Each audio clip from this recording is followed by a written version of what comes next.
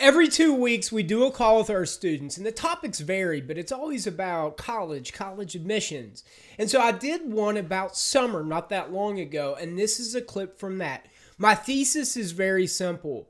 Everyone is so busy during the school year that you run out of hours, and it is difficult to outcompete in the elite admissions sense during the school year. So summer is your self-directed opportunity to level yourself up. We've got a bunch of clips and we've got the whole thing up if you want to watch it. Thanks. So the point of summer is that the school year for everybody has a right wall, meaning that for 8 hours a day, for 180 days, you're in one place, not counting homework and commuting.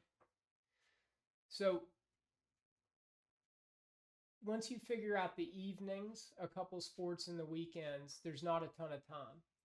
So what happens is everybody who really wants to go to super competitive schools or be super competitive for really high quality scholarships ends up somewhat close clustered together. And the idea behind this is not that you can't take a break. The idea behind this is it has to be fun, because if it's not fun, you're actually not going to do it, because this is so intrinsically motivated, or excuse me, self is so intrinsically motivating in this. It has to be something that you really want to do. And so from an admissions standpoint, when you look at total applicants to a highly selective school, the first cut is always numbers. After numbers, it starts to become holistic. And so it becomes, if do you have the right amount of extracurriculars? Do you have decent letters? How are your essays?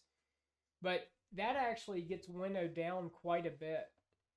And so the best way in a field where everybody is close to this right wall, we have this idea that people are normally distributed and that colleges just take however much of this tail that they want. But the actual applicant pool at a lot of highly selective schools, like in Michigan, like in Ivy, like a lot of places, looks more like this. And so if this is the median applicant for, or excuse me, the median admit for Harvard, then you have you have a long tail going this way, but so many of your students, so many of your applicants are clustered so close together. And I just don't believe there's much else you can do during the school year. Not only that, but summer gives you the chance to really do something of your own. And that's what colleges really want. Elite colleges are not in the business as much of admitting the best students as they are admitting people that are going to be amazing alumni. Everybody wants a Mark Zuckerberg of their very own. I'm not sure why Mark Zuckerberg, but that's who we picked for this example. And so the best way to show them that you're going to change the world, especially at these little super elite colleges where they operate more like a hedge fund than a traditional college, is to show them that you've already changed things. That's really what they want. One of the toughest challenges for elite admissions is separating out the people who did things out of a genuine sense of doing them, although they can tell pretty well, versus the people that are chasing an admission.